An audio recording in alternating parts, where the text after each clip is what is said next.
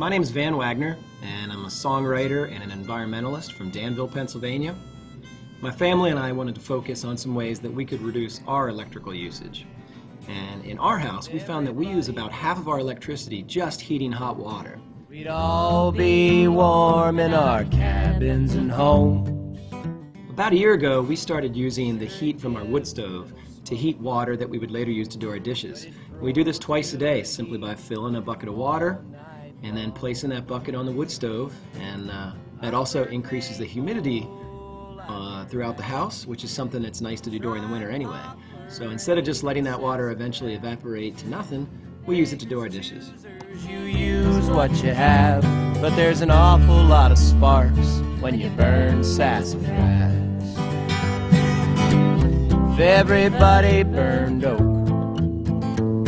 we'd all be warm in our cabins and home.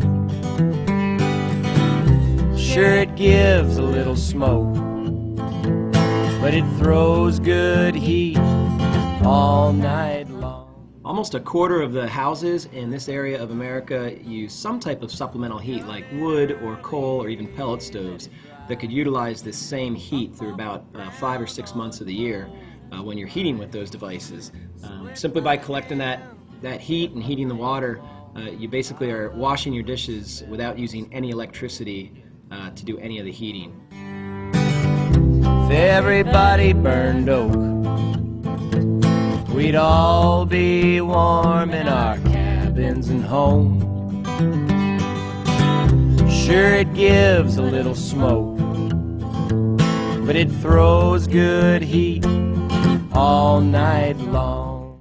Knowing that I'm doing a small part in my life to cut down on my electricity usage feels good, but it also feels good to see the savings at the end of the month. And more savings means more money for more guitars.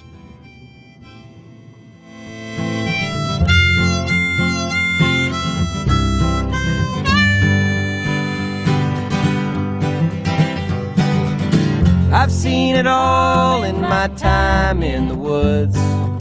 Snakes and bees, metal nails and wood. But all that hardship soon disappears when I'm sitting by the wood stove with my baby near.